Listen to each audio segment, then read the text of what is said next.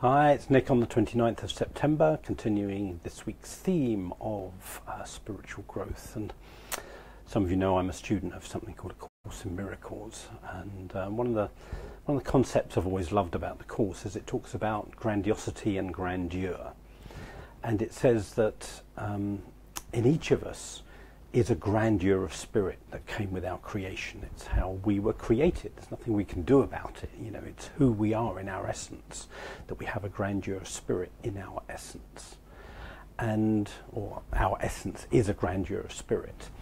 And we live in a world where that generally isn't validated, and this is a place of kind of forgetting that grandeur of spirit. So in the place of that grandeur of spirit, our ego kind of creates a grandiose version of who we are. It kind of tells us, it inflates us, or it deflates us. So any act of kind of inflation is an act of grandiosity, and any act of deflation is also an act of grandiosity. And who we are is so full of grandeur that no act of grandiosity could ever match up to our true grandeur, if that makes sense. So to me, you know, why I love the Course in Miracles is because it's so validating of that sense of grandeur of being who we are. And yet our ego is so clever at saying, well, you're being grandiose to think that there's something wonderful in you. Who the heck do you think you are to think you're any good?